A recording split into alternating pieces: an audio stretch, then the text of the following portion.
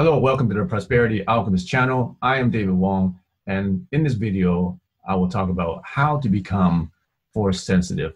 Just like in Star Wars, how to become one with the force, how to feel the force, how to use the force. We're going to talk about that in this video, so stay tuned. So before we can learn how to become force sensitive, we have to understand what is the force in the first place. So according to Obi-Wan Kenobi from Star Wars, he says, it's an energy field created by all living things. It surrounds us, it penetrates us, and it binds everything together, or binds the galaxy together. So that's what he says in Star Wars. But you know what? The force is not limited to just science fiction. So Nikola Tesla, he said that if you want to find the secrets of the universe, think in terms of energy, frequency, and vibration. Now that's Nikola Tesla, but let's take a look at some ancient religions. For example, Christianity, in the Bible, it says that in the beginning was the Word. And we translate what the word means, it is the word logos. And logos literally means frequency or vibration. So that's from the Bible. And if you study some other religions such as Buddhism, Hinduism, you have the concept of prana, and you have the concept of the universal field. And in Chinese culture and traditions, we have the concept of qi. And even Taoists and Zen, they all talk about the same thing. So we have different religions from different times, even different beliefs, all talking about the same thing, talking about the universal field. Now, there's been a lot of research and development in the quantum physics area to explain how the world works with particle accelerators and particle colliders. And from that research, we found that most of us is just empty space. So you think that existence is made of something hard, you have rocks that are hard, or you have metal that's hard, you have bodies that are physical, but actually most of reality is just empty space. And most of it is just particles spinning around each other, and in just a calculation and equations of probability of waveforms. So what is that? That's also a frequency. So you come to think about it, the world as we know it, the life that we experience, the reality that we perceive, it's just all frequency. Your body is a frequency. Health or disease is a frequency. Your mind, your brain operates with brain waves, which are also frequencies. And so think about it, pretty much everything we know in existence is frequency and vibration. Electromagnetism is frequency.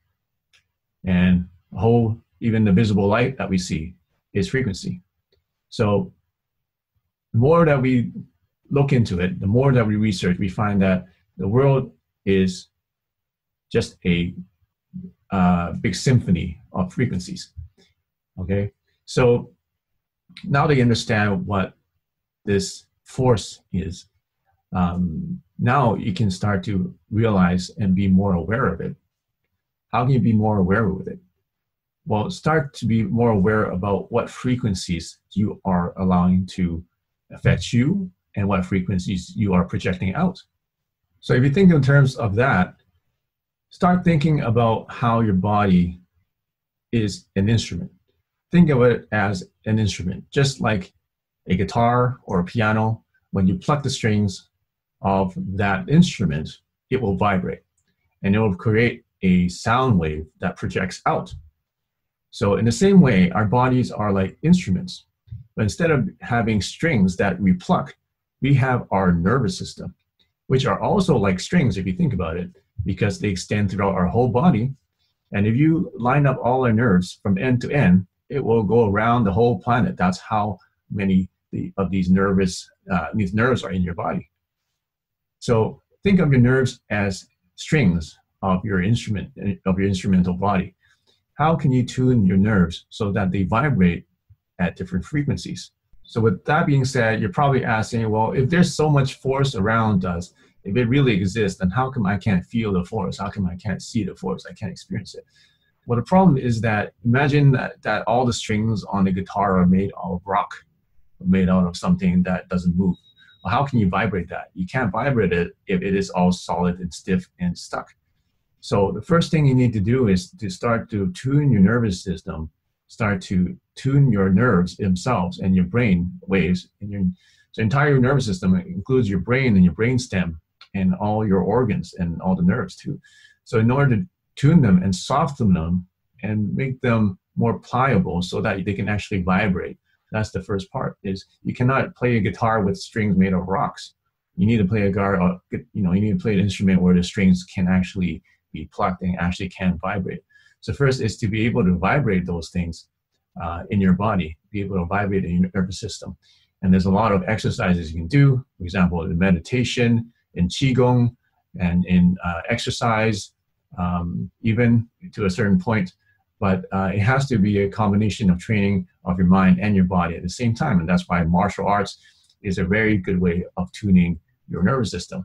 You need to combine your breathing, your intentions in your mind, your body, what you're doing with your body, and do that over a long period of time. And you'll be able to start to loosen up and relax those parts of your nervous system to allow you to be able to start to feel the vibrations. Because with a looser, more relaxed nervous system, a looser string will be able to also receive vibrations as well as resonate vibrations. That brings us back to the analogy of the tuning forks again. So if you ring one fork, okay, you ring one of these forks, you can feel the other fork vibrating here because it's getting closer and because the sound waves from this fork is actually affecting the sound waves of this fork.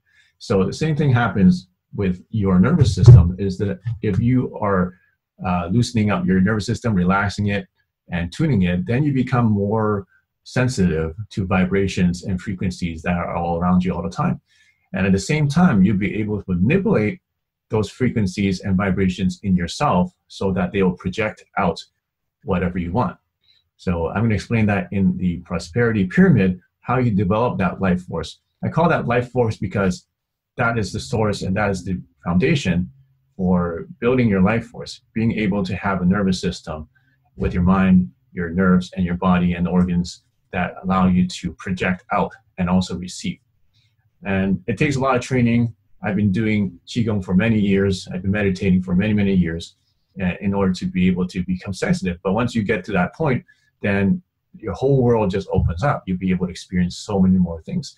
And recently, I discovered and been developing technology that will help anyone be able to speed up and shortcut that process of being able to become more force sensitive just with some technology that I've discovered of something that combines frequency, vibration, and based on that. So it's very exciting. If you want to learn more about that, just come to my webinar and we're going to share with you how that technology works. All right, so if you like this video, make sure you comment, like, and subscribe to this channel so you get all the new discoveries and new lessons that are coming up all the time. And make sure that you share with your friends. So until next time, I'm the Prosperity Alchemist, David Wong. So use the force and prosper.